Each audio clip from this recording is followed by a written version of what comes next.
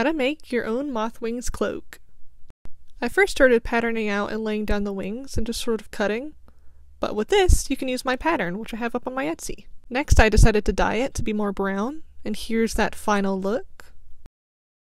Now that I have the shape, I started blocking out the shapes I needed to color in, and to do this I just used fabric paint and acrylic paint, and just sort of slowly spent my time building up color by color. You can see there's about 4 or 5 colors in this pattern.